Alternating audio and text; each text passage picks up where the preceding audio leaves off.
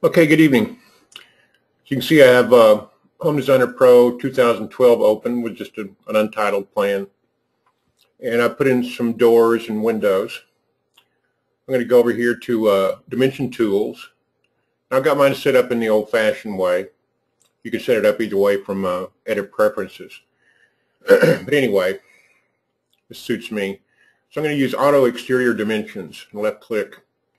You'll see that the dimensions go to, let's zoom in so we can really see this. Click on that dimension and you can see the spot. It's right on the edge of the framing. And the frame sides of the windows and doors are located by these auto dimensions. That's because out of the box, you go to Edit Default Settings, Auto Exterior Dimensions, click on Edit once that's selected, and you'll see Wall Dimension Layer, that's the edge of the framing, and then over here under Openings, Sides is selected by default, and Primary Wall Side. I didn't do anything like that. Let me put an interior wall in. We'll do that again. You'll see what that setting is for. We'll put one interior wall in. Okay, we'll put in, I know this is kind of goofy, but I'm just demonstrating. Now I'll go back to this tool here and click on Auto Exterior Dimensions, and you can see that the primary side, now primary side is just one side or the other. The software just selects a, quote, primary side, but it's one side or the other of the framing. See, here's a spot here. So that's what that setting's about. We don't really need this wall here.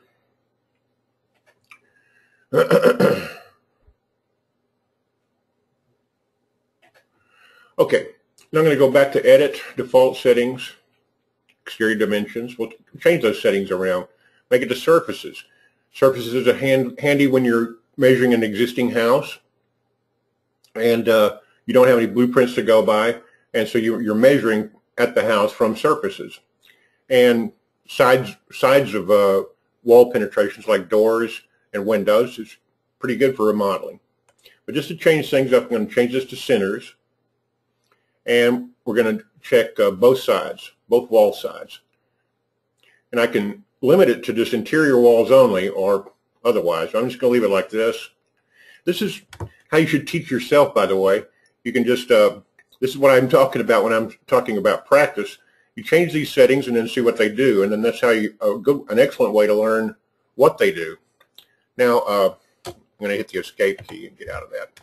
I hit the Exterior Dimensions again, and you'll see now that it's dimensioning to the surface of the interior wall and the surface of the exterior wall. And both exterior surfaces, the sheetrock layer, of interior walls, because I told it to. This software doesn't really do anything on its own. It runs by settings. I'm going to center up these doors. Use the center tool from the edit. This is the edit toolbar, by the way. That's the reason I call it the edit toolbar, because that's what it is. We'll select from the edit toolbar, centering tool. It gives you a precursor showing where the center of that selected object is going to go. I'm going to center this. If I centered it to the inside, it'll center it between this interior wall and that wall, or outside. Hit the tool again.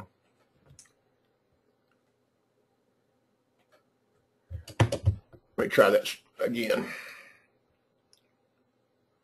Well, it's not, there it is. Probably picked up the wall. So you can center between interior walls, or you can just center to the outside, which is what I kind of intended.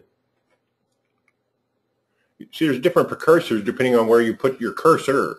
Okay, that's centered to the outside. And then this one here, we'll center it to the outside. There it is. Okay. You see these dimensions are equal where there's no interceding walls anyway. Okay. Now I'm going to go back to Edit Default Settings. Click on Edit to change the settings. I'm going to put it back kind of where the default is. Wall Dimension Layer, sides, and well, let's just do interior wall centers. You can see what that does. and click Done. You notice when I click Done, nothing happens. You have to initiate the command again, and then it carries it out. Also, in Dimension Defaults, I'm going to just click here and go to the Arrow tab. Change the arrow type. I generally use this one. It's just a preference. There's nothing bad or good. It's just a preference. You have choices, and you can elect to make those choices. I'll make one more change. I'm going to go Edit, Default Settings. Now the reason let me explain something. When you double click here, you just get manual dimension defaults. This covers the behavior of manually drawn dimensions. It doesn't affect the behavior of automatically drawn dimension points, okay? That's the reason I keep going over here. Default settings, auto exterior. I'll put this on centers and both wall sides, interior only. Put that little proviso in there. Click Done.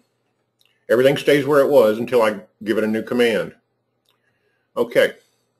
Now it's you can see the dimension points are to the outside edge of the framing, not the siding. If you want to move it over there, you can manually move these things. See how the cursor changes when I put it over the selected location point? Then I can left click and drag and put it wherever I want it.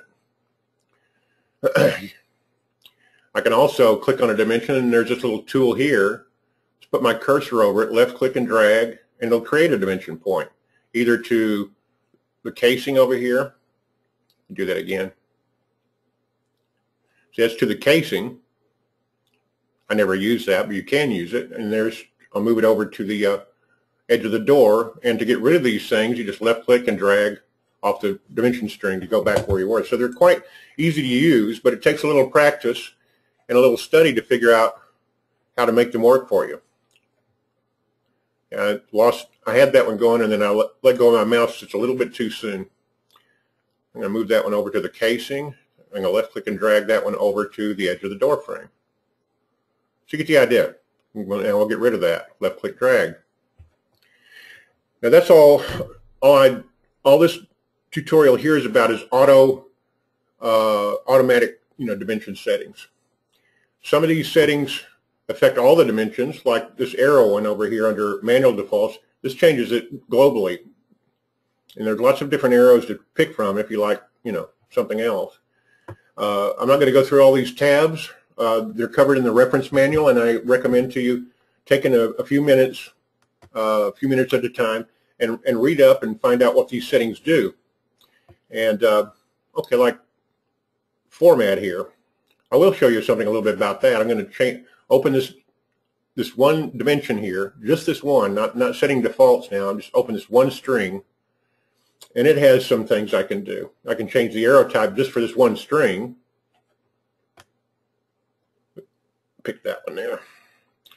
I can change the size of the arrow for just this string, or you can change the defaults. Let's see, I don't want blue. I want red. Now it's red. Extensions, I'll let you read the manual about that. I'm not going to cover that. And the number height. See, I can change that from the dynamic default here to like 12 if I want to. Okay. So these are quite editable, and you should play around with them and kind of get a feel for how they work and how you can control them with the defaults and manually. And thanks for your kind attention.